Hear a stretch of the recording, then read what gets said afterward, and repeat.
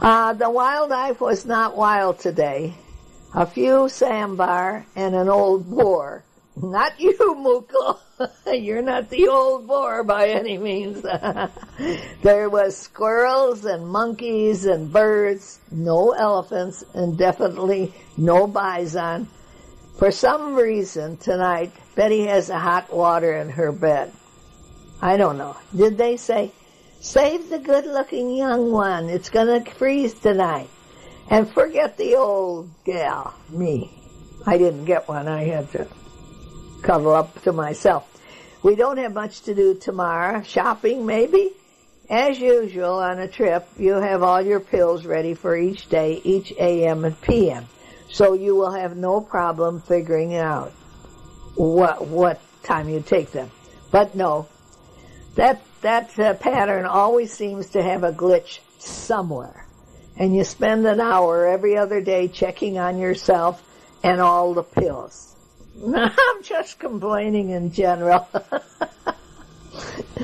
Everything went fine. The Spice Village is very lovely.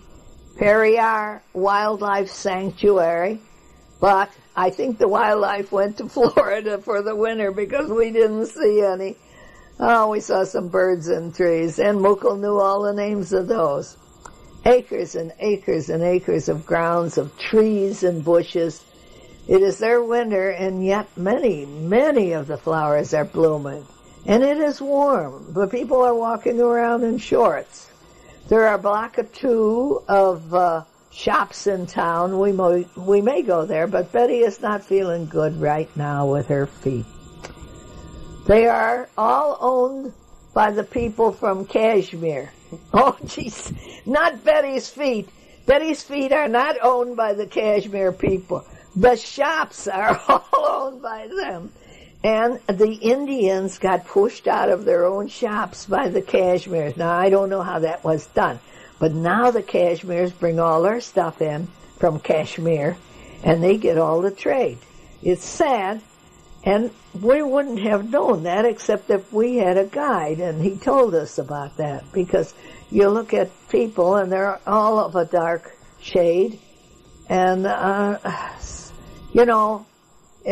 unless they've got very distinguishing marks, you wouldn't know they were all the same. Well, anyway, Shanka drives us to the spot, to the shops, and he stops and he parks, and we get out and we look, and we buy. And we leave the bag with Shanka, and then we drive to another store, and we look and shop all over again. We are going to Kumarakom on the South India coast.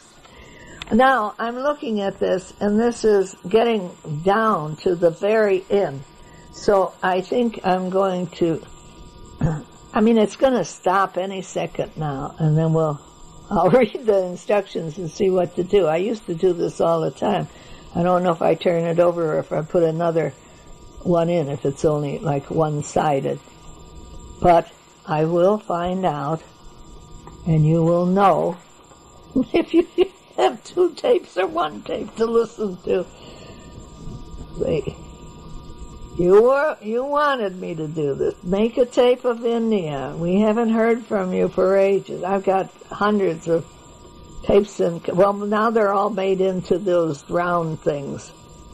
Instead of the cassettes, they're into CDs, so that I can play them in the car.